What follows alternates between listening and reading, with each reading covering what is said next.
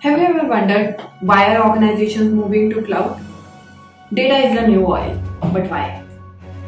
How can you get started with cloud? Which certifications do you need?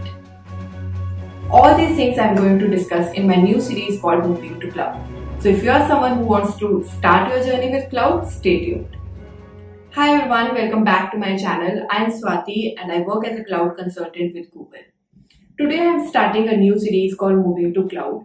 It's a 4-episode series. In the first episode, we'll see why is data called the new oil. In the second one, we'll see why are organizations moving to cloud. In the third episode, we'll see how can you get started with cloud. And in the fourth one, that is the final one, we'll see different career paths in cloud and certifications. Let's start with the first episode today. That is, why is data called the new oil? But before that, if you're new on my channel, please subscribe to my channel. I need your support to continue growing on this channel. Thank you. If you are someone working in tech industry, you must be knowing there has been huge demand in the market in last couple of years for cloud IT professionals. Cloud related job roles grew aggressively in 2022 and is expected to grow further. But why so? Why are organizations transitioning to cloud? Why are these organizations adopting these cloud native platforms? Before we talk about that, let's see why is data called the new oil? If we see statistics, an average person on internet spends around 3 to 4 hours on their smartphones. Now, whether you're scrolling through social media, whether Instagram, Twitter, or Facebook, or just listening to music online, or just watching a video on YouTube, or maybe just randomly scrolling on any online shopping platform. Whatever you're doing, you are generating huge amount of data on internet. If we further talk about social media, whether you're just scrolling through Instagram or Facebook, or like any picture or video, or just leave a comment, everything is generating data. According to an estimate, Facebook users alone generate around 4 petabytes of data every day. So you can imagine how much amount of data is getting generated on internet every day. That is huge and also growing rapidly.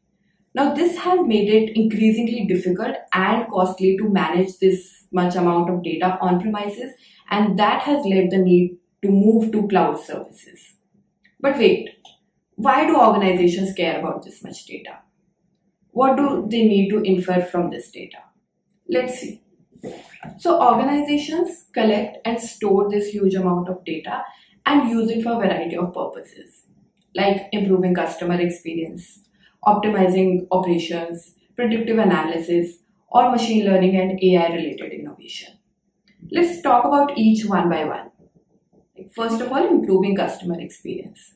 So organizations क्या करती हैं? They use this data which they get from their customers' usage and try to understand the customers' behavior, preferences, and in turn improve the customer experience. For example, you all must have used online shopping platform Amazon or Flipkart. So whenever you search for something, maybe you must be looking for a shirt. You didn't find a product of your taste, or you left your shopping journey in between. You didn't buy anything. So you must have seen it gives you few more recommendations after some time. So how does it give you recommendation? So basically, using your data itself, what were the kind of products you were liking or clicking on earlier, it gives you few more recommendations. Or there might be few other customers of your similar taste who liked the products which you couldn't discover. So it tries to recommend you those products as well. So in this way, using your or customers' data itself, the organizations try to improve their customer experience. Another example would be like banks or these telecom companies like Airtel or Jio. How do they try to retain their customer? If they see any customer is tend to leave their service, they identify those customers and then try to give them more promotional offers. For example, many times we get these messages, you got free 1 GB of data for a week or 5 GB of data for a month. So why is it so? Because if we get something for a discounted price or for free, we are more tend to use that service, right? And in turn, we are retained with that particular organization. So again, using data only, organizations improve the customer experience or try to retain the customers as well. Another example through which the organization try to improve the customer experience would be like they try to understand what is the gap in the market through data analysis. Like if I give you an example of YouTube itself, in YouTube Studio, it gives you suggestions like what were the viewers searching for on the YouTube and they didn't find the content for it. So there's a gap, a content gap currently for these and these topics. So this gives an idea to creator that they can create content related to this topic, or this particular topic has a gap already. So they might create more content in that direction.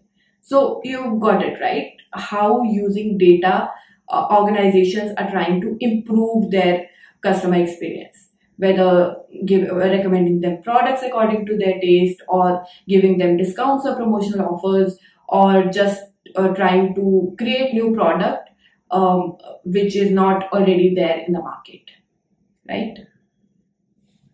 Operational optimization.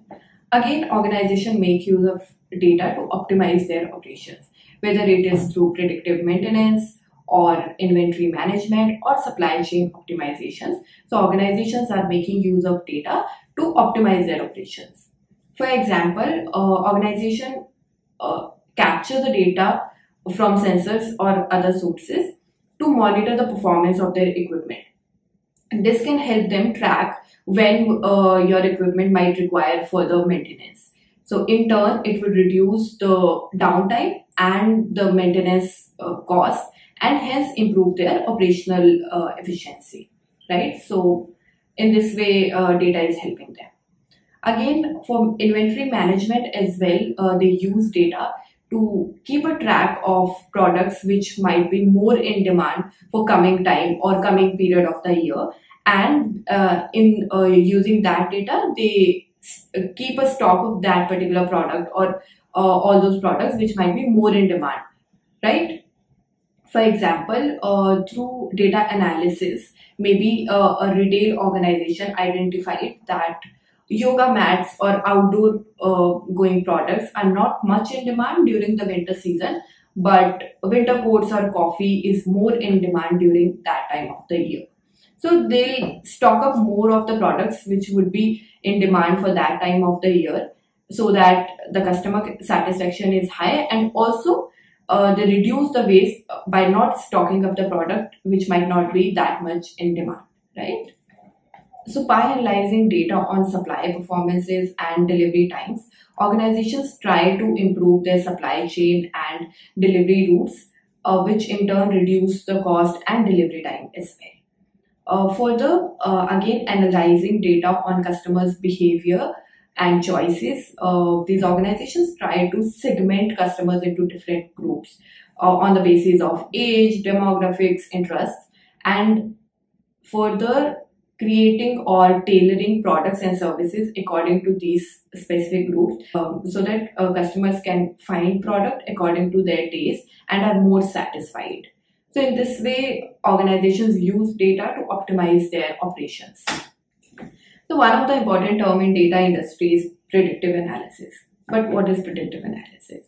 So companies make use of historical data to predict future outcomes and trends by analyzing the historical data and different patterns. So some of the examples would be like retailers try to identify which product might be more in demand in future, or like financial institutions make use of predictive analysis to identifying if a particular borrower is worth giving a loan or not, or assessing the risk of giving a loan to a particular borrower. They identify the factors like their credit history or their current income, or debt levels to predict whether they should give or if there are any chances of defaulting on a loan. Another example would be organizations also try to analyze which customers are more likely to stop using their services. Through predictive analysis, they identify those customers and try to give them offers or certain discounts so that these customers stick with them for a longer period of time. So again, using predictive analysis, they try to retain their customers. Machine learning and AI innovation. We all are seeing huge innovation happening in AI industry with the advent of ChatGPT, Bard, etc. So organizations are making use of data to train their ML models and develop AI systems to automate tasks, create new opportunities, and improve decision making. For example, retail organizations recommend you a lot of products according to your taste. All this happens because of AI. Another good example of AI personalization is Netflix. Whenever we log into Netflix, it gives us huge recommendation of movies or web series according to our taste. So all this innovation is happening because of data, and which using this data which trains the ML models and develop new AI systems.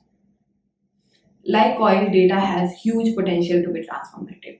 Just as with the discovery of oil, it fueled industry revolution. Similarly, with the use of data, it is fueling new era of growth and innovation in digital domain. So basically, it highlights the importance of data in our digital economy. So that is why data called the new oil. Would you agree or not? Tell me in the comments. Alright, so this was the first episode of series Moving to Cloud. In the next episode, we'll see why are organizations moving to cloud. So please subscribe to my channel and press the bell icon so that you get the notification whenever I upload a